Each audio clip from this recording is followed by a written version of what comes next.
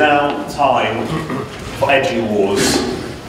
This is the ultimate battle for unfathomable riches. You won't believe the riches that they're competing for. Well, you might believe the riches that they're competing for. So this is a competition, thank you, which involves a toxicology subject, which has been taught and delivered within a certain time limit, without the use of any slides or PowerPoint. We have 3 gladiatorial groups and individuals working for this. Yes, here we go.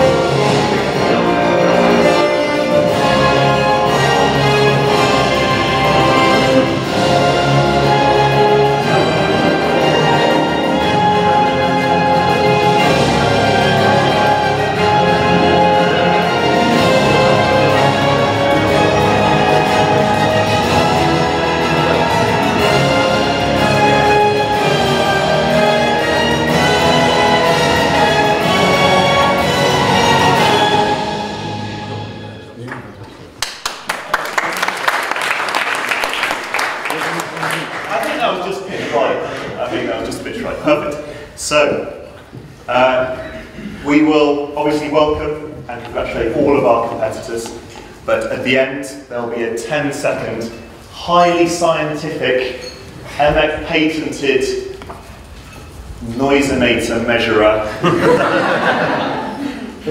which may or may not be bought off eBay at some point, but it's very scientific, that's what you've got to remember.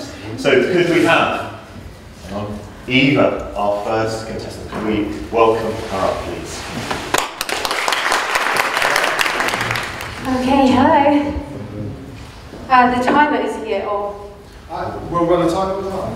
No, I don't know. What are the It's okay, Eva. You carry on. Okay, I'm just going to take off my socks right here.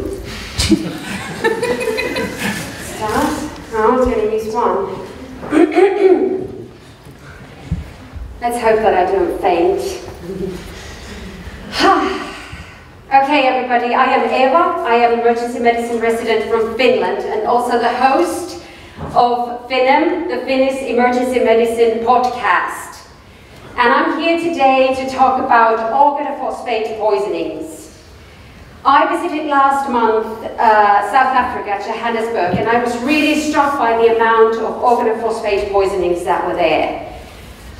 It is the most common poisoning in the world, and it actually kills over 200,000 people annually, and mainly in the developing countries. So why do people use organophosphates for suicidal purposes? It's cheap, it's accessible, and it's very lethal. So this was something very new to me, and not seen them before, and within 1 week I could witness 10 cases, patient comatose, intubated, terrible. But I'm trying to teach you how it works. So, you know, acetylcholine, somebody's heard about it. Acetylcholine is a neurotransmitter in neuromuscular junctions in the autonomic nervous system and in the central nervous system. It goes to 2 receptors, the muscarine and nicotine receptors. And you also need to know about acetylcholine esterase. It's an enzyme that breaks acetylcholine. So there is a nice level balance in the synapse when esterase is there. So acetylcholine goes away, comes back, goes away, nice balance. However, what happens? Organophosphate blocks the acetylcholine esterase. And this makes the acetylcholine level stay high all the time. And this causes the effect of the organophosphate poisoning. So what works? What to do?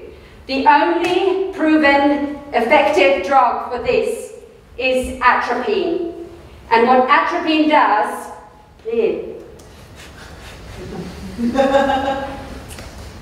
these are muscarine receptors, and this sock here is the atropine.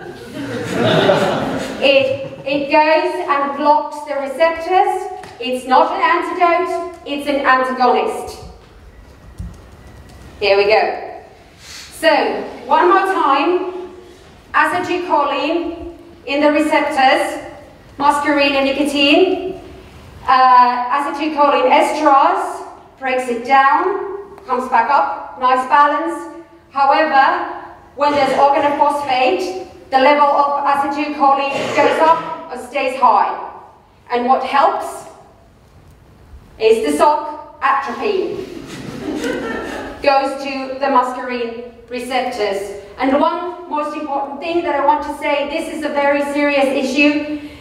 Resources, research and intervention are being needed in developing countries for this issue. Thank you very much.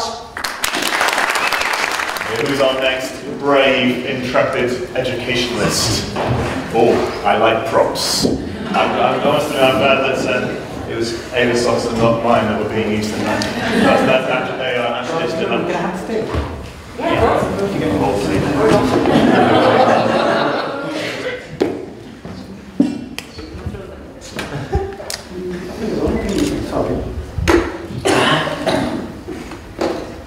Not good with the labels. I think that's everything. Okay.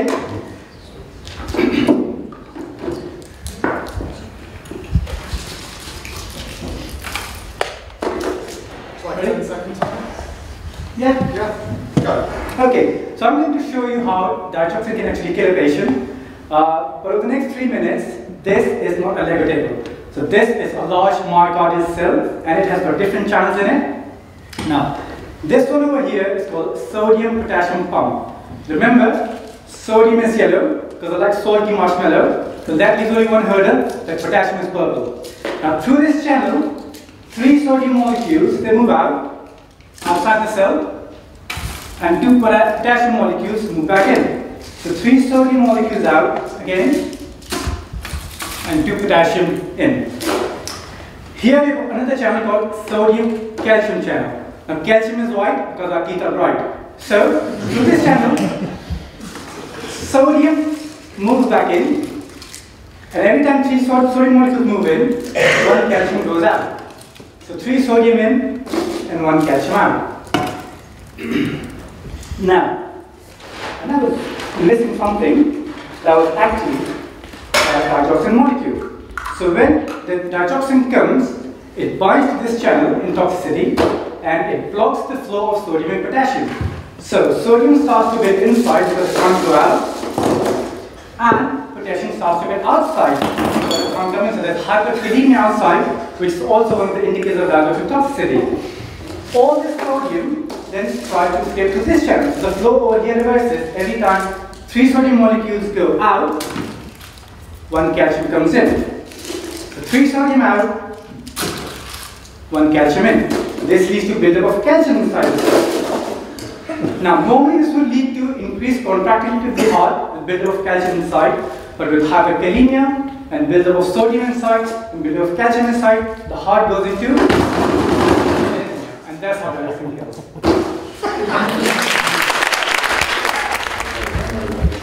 Right. I have 2 minutes to get across a message, okay? And we have lots of patients. And normally I do this in small group teaching with post-its, but I don't think I'm going to tobacco. So indulge me. We're going to use these as the post-its. So I have a patient I've been asked to see. This is a poisoning talk, but let's work out what happens. So Ross complaining about the big reveal. Hard luck, he's getting a reveal. Okay, patient with dizziness and headache, nausea and vomiting. Dead excitement, right?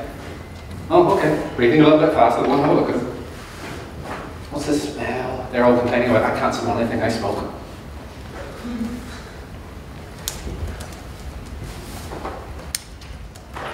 Patient falls asleep. Not you guys. Patient. not me breathing fast, the patient's beginning to look like they're struggling. This is going awfully quickly. What's going on here? I'm worried this might happen. What were the clues? Because if I don't start treating in terms of this red, we're going to be in trouble. I'm going to stop there and see if we can work it out. We have a patient who's come in with nausea and vomiting. It's not carbon monoxide. Okay? It's just my heart. Okay? But there is a smell of smoke. Okay? There's no smell of bitter element because that doesn't always work. But what's a nice, simple molecule? Carbon monoxide. So you know, what's the other one that we're all supposed to remember that? Cyanide. And you all think, no, I'm never going to see a cyanide because they're going to be dead at the scene. Well, they're not. Some of them come in and are struggling. And how are you going to work it out? The numbers are going to be wrong. The lactate's going to be bigger than you expect.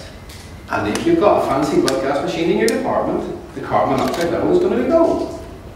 Do you know what's going on with this? Now, if the patient goes all the way down to, let's stop it before death, okay? The patient goes down to the convulsion stage. The patient goes down to the cardiac arrest stage. Fix dilated pupils before the adrenaline goes in. Look in the back of the eye. The blood vessels will be the same colour. Okay? Putting a line in. You go, oh my God, I hit an artery. You haven't, you hit a vein, but because you cannot get your oxygen offloaded into the cells, the blood's red on both sides. Okay? No hospital I know in the UK is actually going to give you point of care cyanide testing so you treat it. Right? Okay, it costs 700 quid, but what have you got to lose?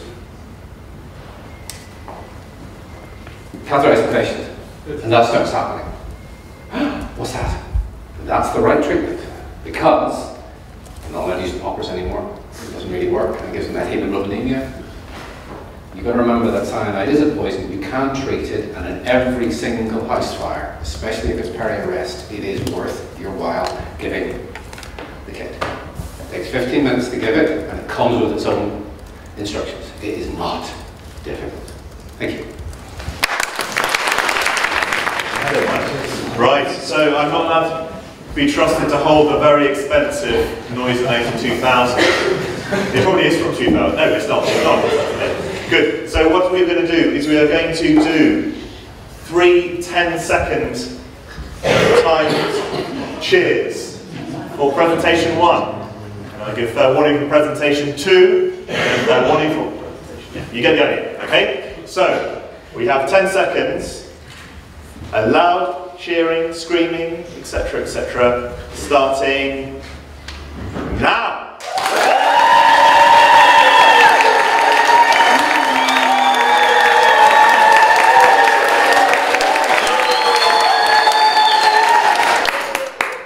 I've always wanted to do that. One off the bucket list. Sadly, there's only 3 on there. Right. Okay. Good. Are we ready for presentation 2? Ready, steady, go!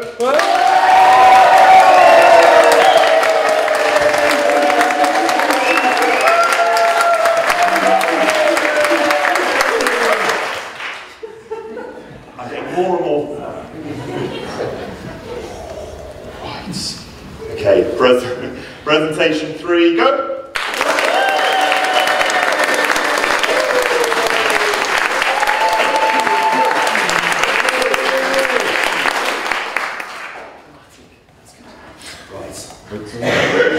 Now I'm just going across to the Oscar opening envelope again.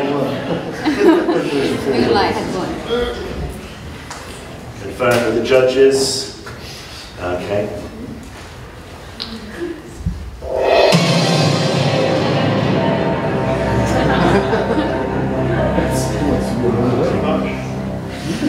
The winner is presentation 1.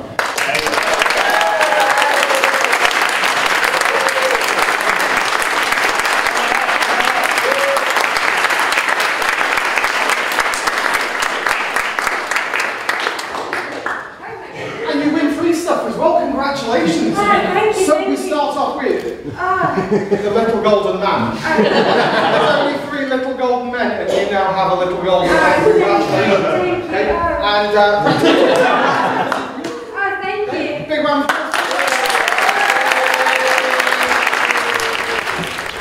Now we now have 2 other prizes to hand out for the best posters and infographics. So, after scientific rigor and much deliberation, a lot of payment, mucking around and trying to get the exact one, we decided that the best poster was the nudge poster. So whoever's the nudge poster people?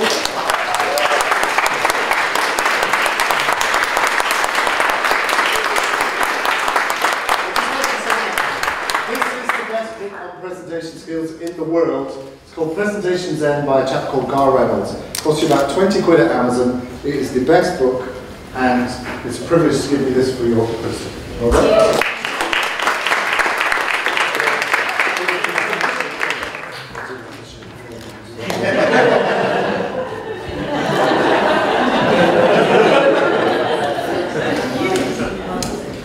And I have the great honour to award the best infographic, and it was tricky. There's a lot of really good stuff out there, and I think we've all learned, well, most of us have learned in the very useful session about how to put it together. So thanks to the EM3 Foment team. However, there was a clear winner because of the content more than anything else, but the beautiful way it was put together. So step forward, Edit Time Stories and your treatment of paediatric DKA pearls, please.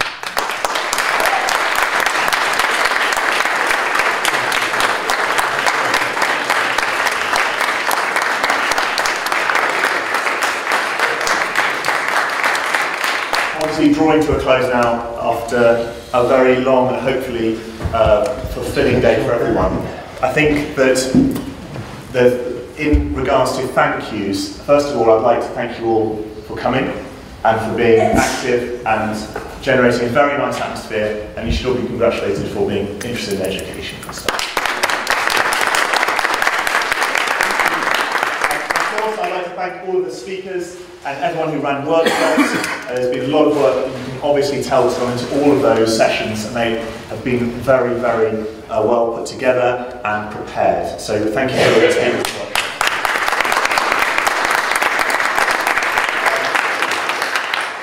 Obviously, a great thank you to Chris and Scott, who have put together and created a very entertaining and educational day. Not only are you managing to create the EMEC movement, which is what it is, but it is now its 3rd year, and you should be congratulated, and they're too self-deprecating, but welcome.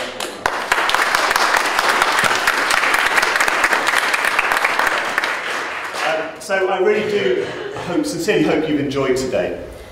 There has been a theme of well-being that we've tried to put throughout today. We know that you all work hard, and we know that it's tough. And we do appreciate you taking your busy time out to come to this conference today. I think if I could just implore you all to take back what you've learned today to where you work, and hopefully instill be nice and kind to each other. With that in mind, we want to see you all next year at EMEC 2018. But before that, there is a pub around the corner, which is a map on your itinerary of the day, and I hope to see you there too. Thank you very, very much. Have a safe journey.